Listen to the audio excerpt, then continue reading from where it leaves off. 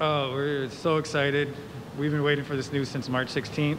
Angelo Ortega, co-owner of Shaper Salon in Saginaw and Don Angelo's in Bay City, is ready to get back to work. And both businesses have prepared a 12-point plan to keep all of you safe. Temperature check-in station with infrared thermometer done by your service provider.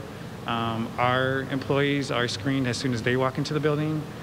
We've got sanitizers. So what can you expect when you first come to the salon? Well, Ortega says that you have to come alone, wear a mask, and sanitize.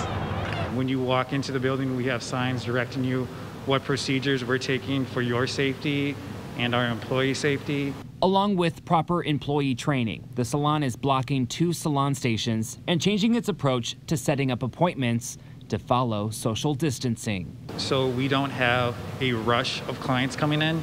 We staggered them out throughout the day, and we staggered where clients will be getting their services done throughout the salon. And you know people have been anxiously waiting. Their phones are off the hook. That's what we're ready for. The phones are going crazy. For Ortega, he hopes all of this preparation will impress returning and new clients. Safety is our #1 concern, and we just want everyone to look good. In Saginaw, Blake Keller, WNEM TV5.